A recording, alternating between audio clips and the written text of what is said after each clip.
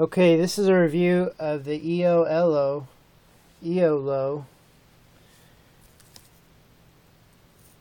Max 1000-watt wind turbine. I've been eyeballing one of these for a long time, and I'm sure you have too. We're going to go over everything. I'm going to do it in English, but the manual comes in Italian first, which makes sense because it comes from Italy. And so I'll go over this manual. You can pause it and pick up whatever you missed.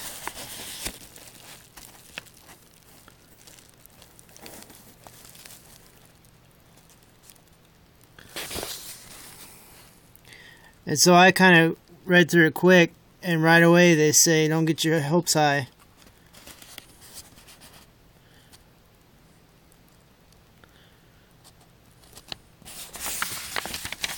So they also have it in German,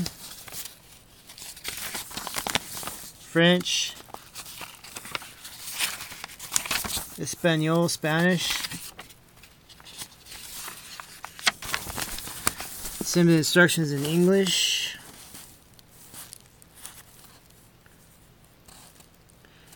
Now my big question when I got this was, is this 12 volt or is it 24 volt? And I kind of looked through this manual real quick. It didn't really tell me. And if it did, it was kind of like not obvious to me. But I was looking through it really quick, so maybe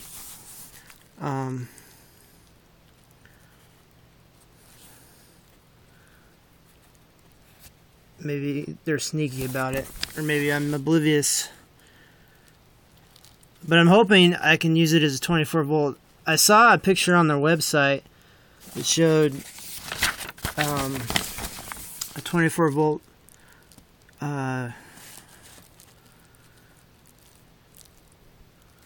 alternator looking thing and personalize it. I'm going to personalize this thing for sure. I'm going to probably paint it.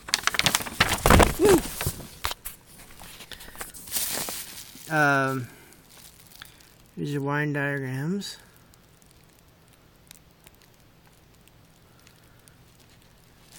So it says right there real quick, 12 to 24, so and then the parts, package contents. I guess I got the basic version because I only got one box. That's what you get. And then their deluxe version, I guess you get this extra stuff. So anyway, this came all the way from Italy. They had their own sending service.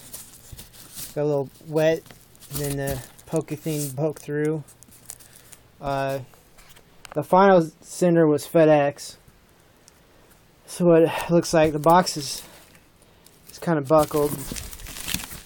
FedEx guy said some bolts fell out, but he put them back in. So that's the sender.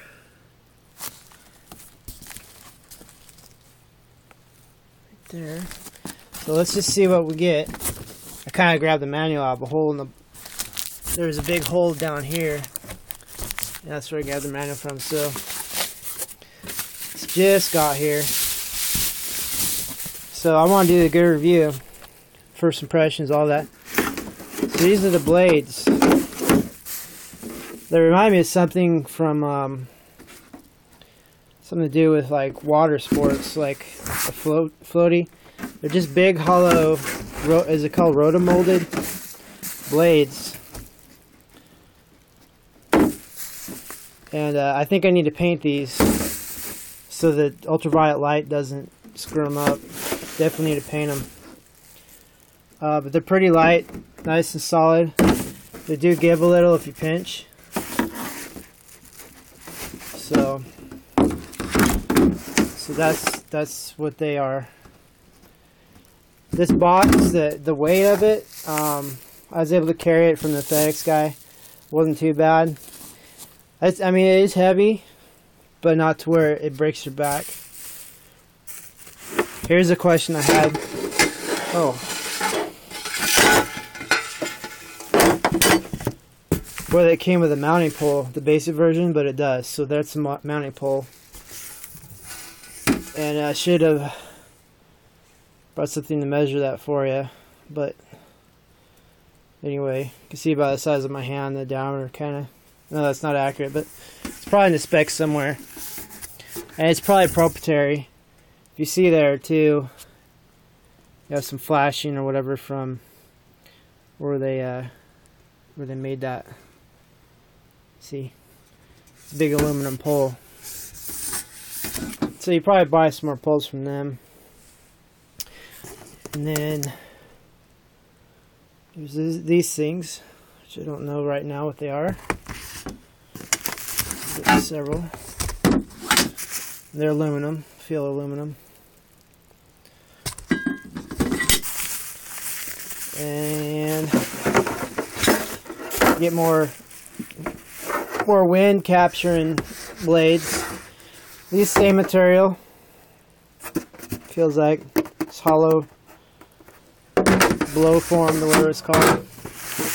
Rotomotive. I don't remember exactly what the terminology is, but you get it. You can tell by the sound too. These are the connecting brackets thingamajigs. I think I only have 10 minutes, so I'm trying to rush through this here. So, when you sell a product like this, you need to have a good set of reviews. So I told the company I'd review it, and they said, great. So here you get some more connectors. These are well packed. It's like a snake full of foam bubble snake full of connectors. This is heavy. This is super heavy. It's probably made of steel base plate. Get two more of these ones,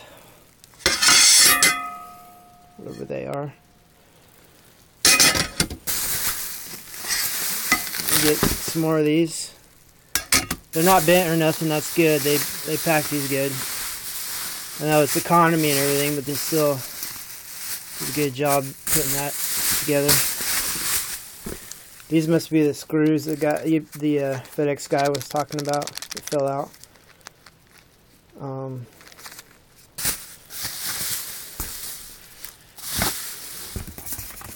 And this must be the power source right here. I'm a little weirded out by the size. Kind of small to me, but I assume they know what they're doing. Obviously, look at the specs.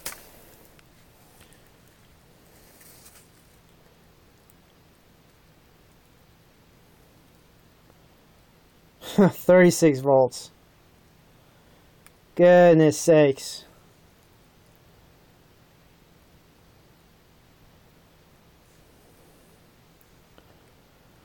I needed 24 volts. Oh man, I'm gonna have to get a charge controller or something. Okay, so there's a lot of mysteries solved. And it's DC.